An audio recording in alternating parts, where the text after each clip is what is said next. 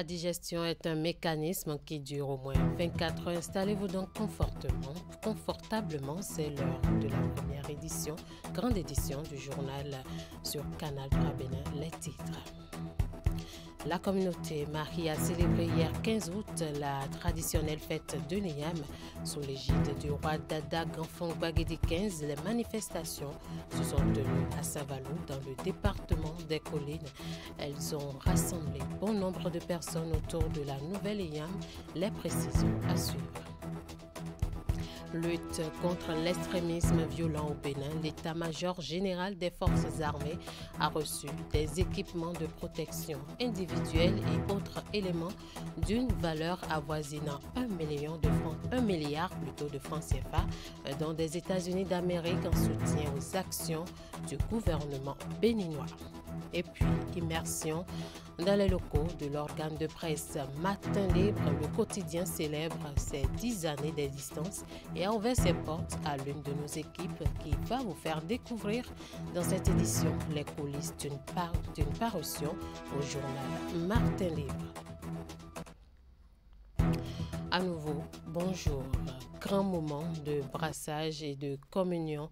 La fête a été meublée par divers tableaux animés par les adeptes de diverses divinités. La fête de l'Iyam, bien sûr, a été célébrée hier à Savalou par les filles et fils de Savalou et ceux de la diaspora. La célébration contribue à la valorisation de la culture mariée. Pour cette édition 2024, les festivités ont encore été présidées par le roi Dada Ganfong Bagedi 15. Sur instruction de ce dernier, le nécessaire a été fait en vue de permettre à tous de consommer les nouveaux tubercules d'Iyam en toute sérénité.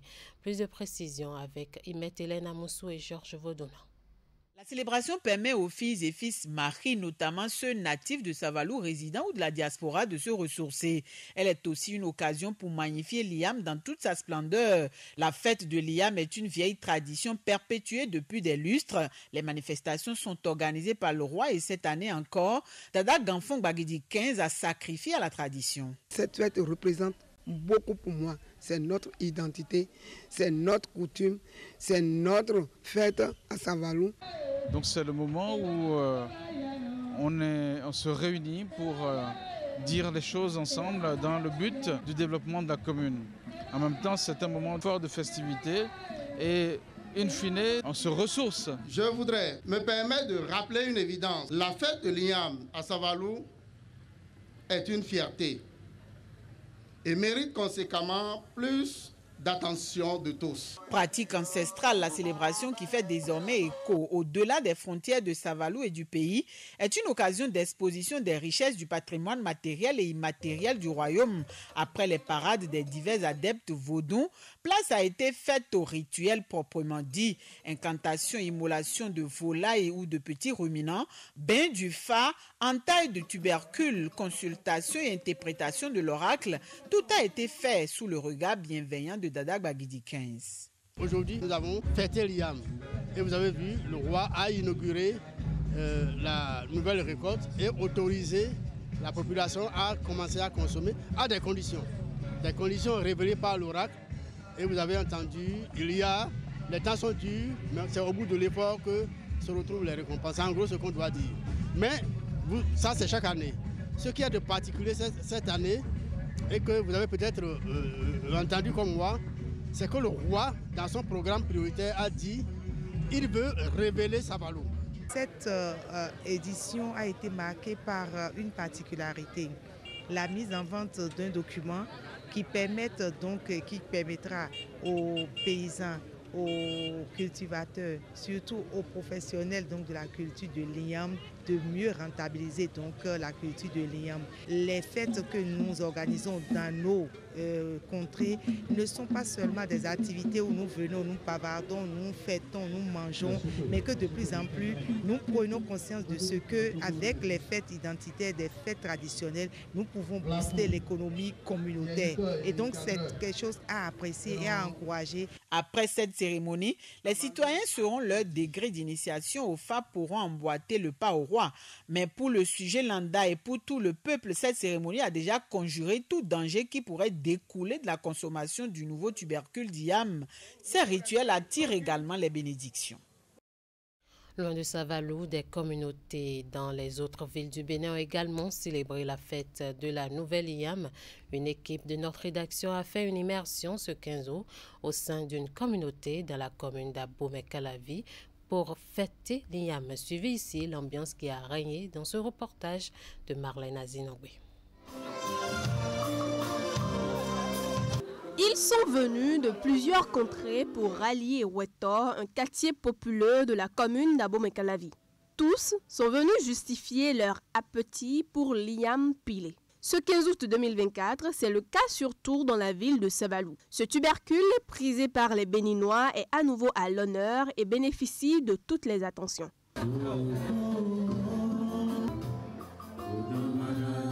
Quelque part, on aurait voulu être à Savalou, à défaut d'y être, on s'est retrouvé dans ce cadre qui est somptueux, tout est bien organisé et vraiment l'yam pilé, non, mais c'est au top, on a apprécié, on est bien là. Pas besoin d'aller forcément à Savalou pour célébrer la fête de l'yam. La célébration de la fête est pas mal, c'est bien, il y a la boue, il y a la nourriture. Le 15 août marque la fin de la saison de récolte de l'yam et la fête que lui consacre la communauté Mahi. La fête de l'yam ne se célèbre plus seulement à Savalou, c'est de nos jours partout au Bénin. C'est pour cette raison que nous fêtons. Pour ceux qui ont par exemple fait le déplacement du centre Erea, ils n'ont visiblement rien raté de la saveur de ce tubercule bien malassé, accompagné de diverses sauces bien assaisonnées. Vous savez, il y a des gens qui n'arrivent pas à effectuer le voyage sur Savalou. Donc, nous, on a pensé les faire vivre quand même cette chaleur de la fête de l'yam et on a rapproché l'événement. Et ce qui a fait qu'on a concordé quelque chose à Erea Center. Marque de prospérité, l'yam est célébré chaque mi-août par les communautés pour rendre grâce aux ancêtres et aux esprits de la nature pour une récolte abondante. Retour dans le département des collines, l'édition 2024 de la foire départementale agro-pastorale s'est tenue cette semaine. L'initiative est portée par l'Association pour le développement de la commune de Savalou ADCS. Venus de toutes les communes, les forêts ont pris part à cette foire qui a pour but de révéler les potentialités agricoles des régions ciblées, notamment les collines. C'est également pour les participants une occasion de s'informer, entre autres, sur les diverses opportunités qui se présentent à eux ainsi que d'autres problématiques pour cette année. Les organisateurs ont bénéficié du soutien de plusieurs partenaires dont le ministère de l'Agriculture, de l'Élevage et de la Pêche. Entre autres activités, retenues des rendez-vous d'échange et l'exposition vente. Plus de détails avec Imet Elena Mousso. L'initiative fait son petit bonhomme de chemin depuis quelques années et portée par l'Association pour le développement de la commune de Savalou ADCS. La foire départementale agro-pastorale des collines Fodako est à sa 4e édition. Partie de l'échelle communale, elle a pris désormais une envergure régionale. En réalité, nous sommes à la 5e édition, parce que la première année, elle ne s'appelait pas foire départementale. Et cette 5e édition-là, elle est spéciale. Vous savez, de 6 communes, les éditions précédentes, nous passons désormais à 16 communes. Durant les prochains jours, notre foire offrira une multitude d'activités enrichissantes et très variées. Parmi celles-ci, il va y avoir des communications et des formations qui vont être réalisées par des experts des différentes thématiques, des séances de dégustation, ça je m'y prépare, pour nos produits locaux. Il y aura des distinctions également pour les meilleurs stands, les meilleures communes, etc., pour reconnaître votre activité. Nous allons aménager un pavillon qui sera dédié aux entreprises locales. La FODACO offre ainsi un espace de rencontre multi-acteurs qui permet aux acteurs agropastoraux d'exposer leurs produits au public, de découvrir l'ingéniosité des acteurs de la chaîne de production alimentaire et aux décideurs de se faire davantage une idée sur la valeur dont regorge le département des collines en matière de production agro-pastorale. Cadre de valorisation des richesses agricoles des zones ciblées, la FODACO va durer 3 à 4 jours. Diverses activités sont prévues afin de permettre aux forains de faire des découvertes, d'apprendre et de tisser des liens. La thématique principale qui focalise les attentions cette année est intitulée « Sécurité alimentaire et nutritionnelle au Bénin, renforcement des filières agro-pastorales à haut potentiel pour une résilience durable ». Cette foire n'est pas seulement un lieu d'échange et de rencontre, elle est également une plateforme de mise en valeur de nos savoir-faire, un lieu où l'innovation et les bonnes pratiques se rencontrent. Nous nous rassemblons ici non seulement pour célébrer nos réussites, mais aussi pour relever les défis qui se présentent à nous tous, qu'ils soient climatiques, économiques ou technologiques. À travers les ateliers, conférences et animations qui sont prévus, nous allons explorer ensemble les défis et les solutions qui se présentent à notre secteur agropastoral. La modernisation de nos pratiques agricoles, l'accès aux nouvelles technologies, la digitalisation et la durabilité sont des thématiques stratégiques que nous aborderons au cours de ces 3 jours. Tout comme les années antérieures, les organisateurs ont une fois encore bénéficié du soutien du ministère de l'Agriculture à travers l'Agence territoriale de développement agricole Paul Borgou Sud Donga Colline. Renforcement de capacité des producteurs de l'oignon et de la pomme de terre de plusieurs communes du Bénin, c'est à la faveur d'un atelier de dissémination des résultats des recherches, actions sur des techniques de stockage et de conservation de ces produits. L'atelier organisé par le programme d'appui au secteur de développement rural PASDER3 a réuni pendant 48 heures dans la ville de Paraco producteurs et responsables d'associations de maraîchers venus des communes productrices de ces produits. La rencontre va permettre de doter les participants de nouvelles notions de conservation et de stockage de ces produits de grande consommation. Reportage Épiphane Tchabi et Socrate Adantodé.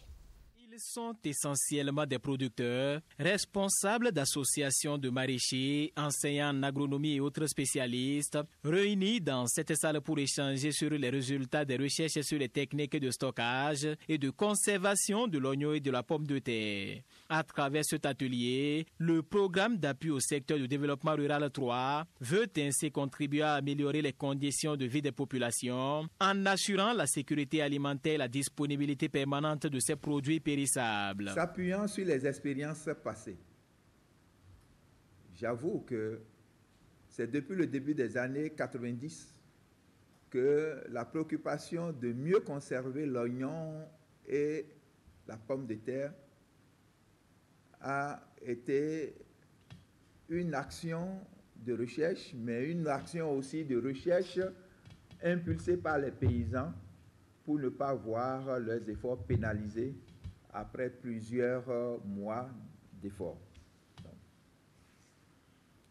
Cet atelier représente donc une étape cruciale dans notre démarche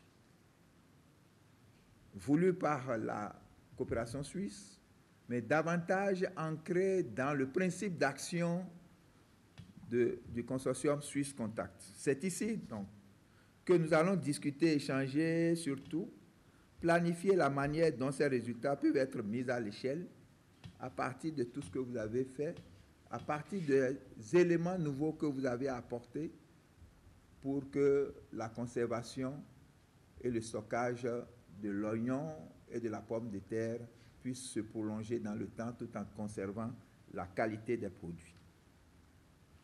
L'adoption généralisée de cette technique de conservation ne pourra se faire qu'avec votre soutien donc, votre expertise et votre engagement.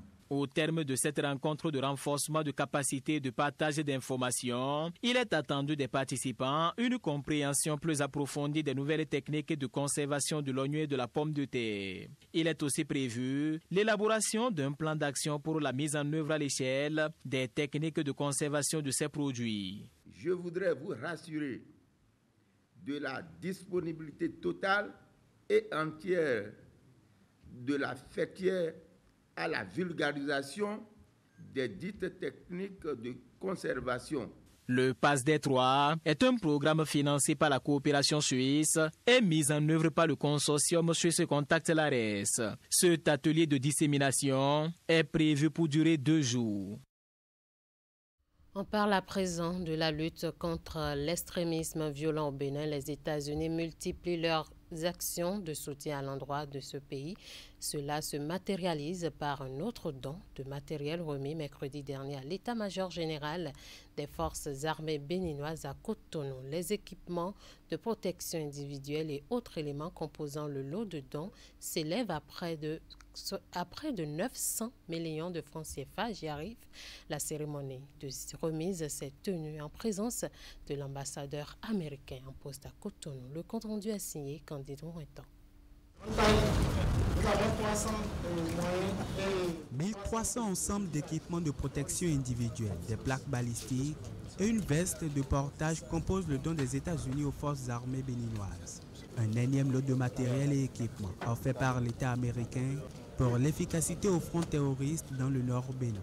Les États-Unis investissent également dans la formation militaire à travers nos cours de formation aux compétences fondamentales et nos programmes de sécurisation des frontières, BORSEC. Ces programmes, en conjonction avec les propres efforts des forces armées béninoises, visent à garantir que chaque soldat béninois soutenant l'opération Mirador dispose des compétences et de l'équipement nécessaire pour réussir et être efficace. Et le don que nous faisons aujourd'hui soutiendra ces efforts continus. La constance de ce geste n'altère en rien la reconnaissance aux donateurs restés grande au sommet du commandement militaire béninois. L'utilité combien évidente de cet appui fait réitérer les mots de gratitude. Ce pays s'est engagé à nos côtés dans la formation de nos personnels, dans la cession d'équipements, mais également ils ont fait du lobbying à notre profit pour diverses raisons.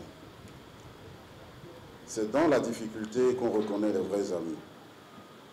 Les États-Unis sont pour nous des amis, je dirais même plus, un pays frère. Je vous remercie pour l'initiative que vous avez prise afin que ces équipements nous parviennent.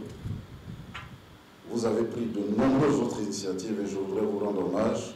En dehors de ce don, la coopération militaire entre les deux pays est au beau fixe.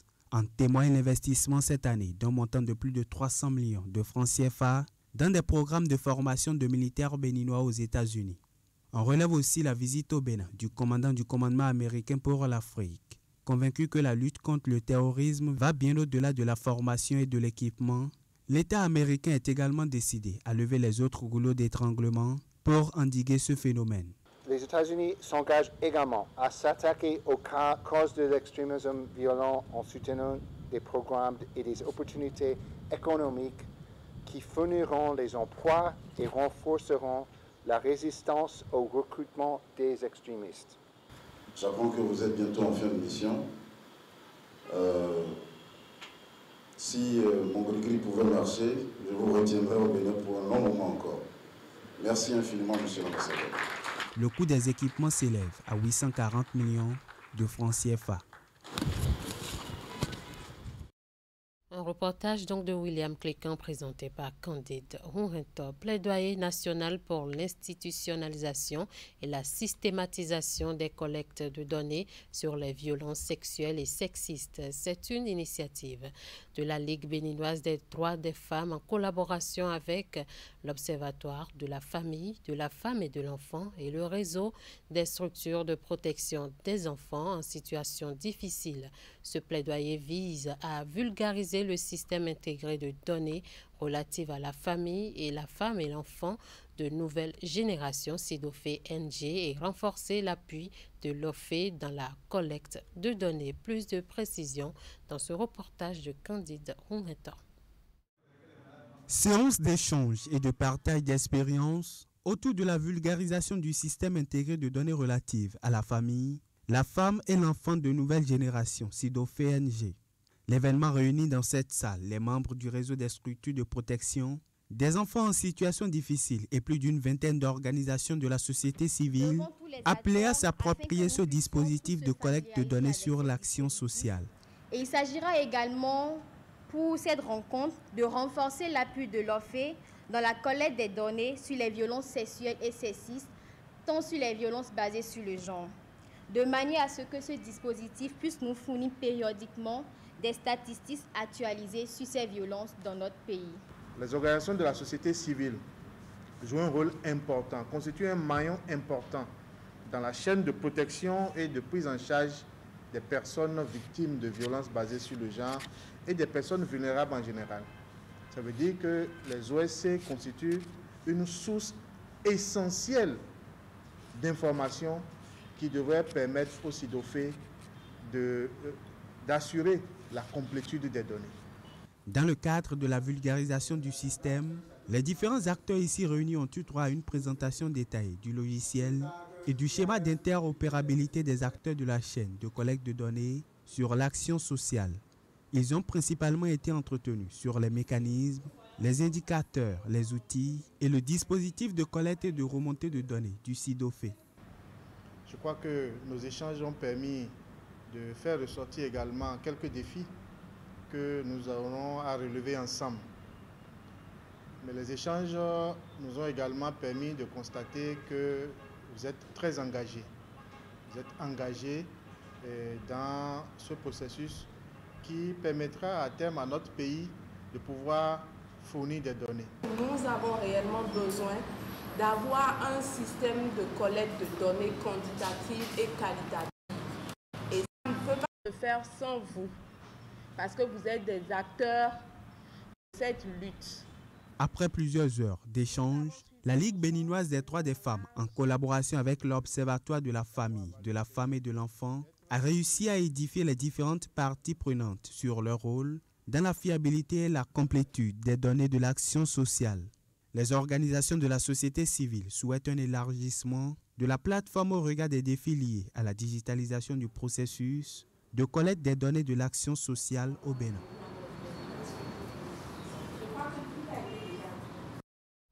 Je l'annonçais en titre, le quotidien d'analyse et d'information béninois Matin Libre célèbre ses 10 ans de naissance, une célébration qui n'est pas passée inaperçue. À cette occasion, une équipe de notre rédaction s'est incrustée dans les locaux du quotidien ici à Cotonou pour vous plonger dans ce qui fait la routine de cet organe de presse, de la conférence de rédaction à la parution du journal en passant par le montage des articles. Maël Robello vous raconte tout du processus de production du journal. C'est sur des images de Simon Roulonou. C'est au 3e étage de ce géant immeuble, quartier bar Tito de Cotonou, que le quotidien Matin Libre tient ses locaux. Il est 8h30. Pour l'instant, aucun journaliste n'est encore à la rédaction.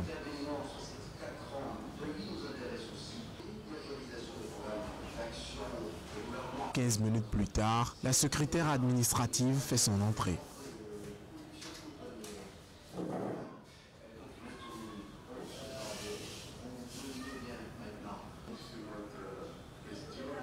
À sa suite, se succèdent des journalistes de la rédaction qui arrivent l'un après l'autre.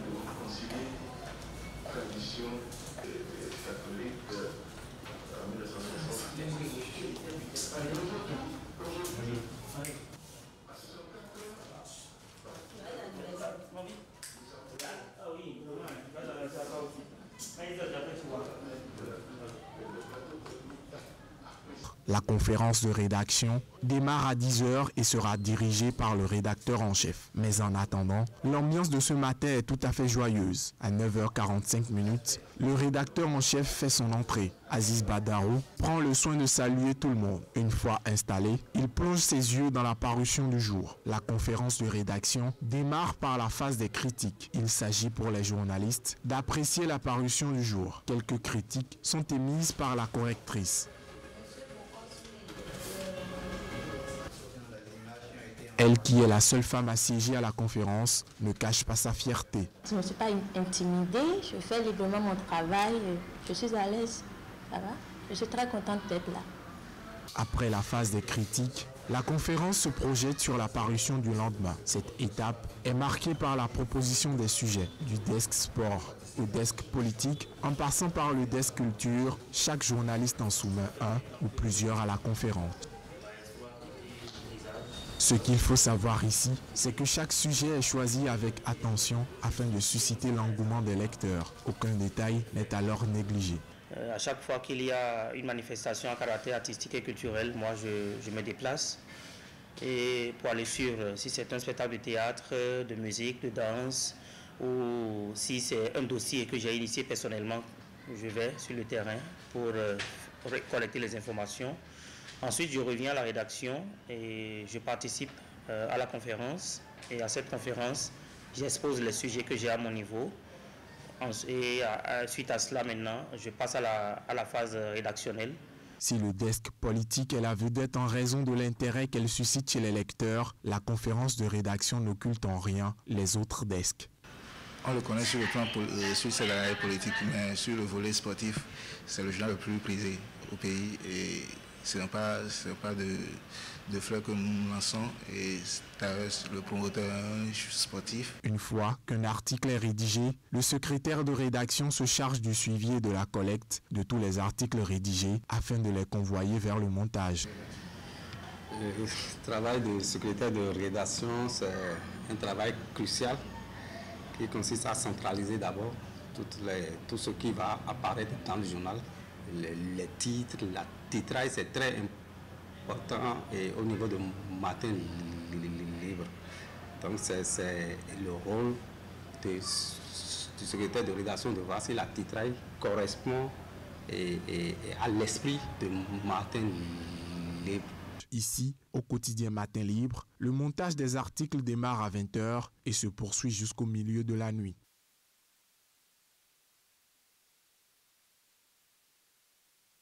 Le plus grand outil de travail qu'on utilise ici, c'est InDesign. Avec InDesign, on fait le montage. C'est vrai aussi qu'on utilise Photoshop pour retoucher un peu les photos. S'il y a des affiches à faire, Illustrator, InDesign reste l'outil de travail principal.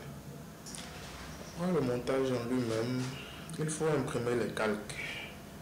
Les calques, ce sont... Je dois ce genre de papier sur lequel on imprime le truc, on inverse le PDF pour l'impression inversée. Aux environs de 0h30, on aperçoit à l'écran la une de la parution déjà en couleur et prête à être imprimée. Le jour suivant, déjà à 11h, on retrouve dans les kiosques plusieurs journaux, dont celui du quotidien Matin Libre qui arbore fièrement à sa une 10 ans sans discontinuer. Le regard dans le rétroviseur, le quotidien Matin Libre se satisfait de son parcours et envisage l'avenir. Le quotidien Matin Libre, c'est un média qui vous offre l'opportunité de vivre en fait votre passion pour le journalisme, parce que à Matin Libre, comme le nom même le dit déjà, vous avez une plus ou moins libre. Donc la ligne éditoriale également vous permet d'aborder tous les sujets. Né depuis maintenant 10 ans, le quotidien Matin Libre s'est taillé une réputation au fil des années. 3 raisons pour lire absolument Matin Libre. Je pense que nous sommes dans la fiabilité de l'information. On le fait depuis 10 ans. Nous avons une équipe très jeune qui fait un travail en tout cas formidable. Et avec nous, l'information, la ligne éditoriale quand même fait bouger les lignes au niveau des médias au Bénin. Matin Libre est un label. Et qui ne voudrait pas lire un label chaque jour? Et toute la rédaction du quotidien Matin Libre s'engage à poursuivre dans sa dynamique et donne rendez-vous à ses lecteurs dans 10 ans. Joyeux anniversaire, Matin Libre. Joyeux anniversaire. Joyeux anniversaire au quotidien Matin Libre et merci à vous de nous avoir suivis. Nous sommes à la fin de cette édition. Merci à toute l'équipe de rédaction, de réalisation et de diffusion. Bon appétit à tous.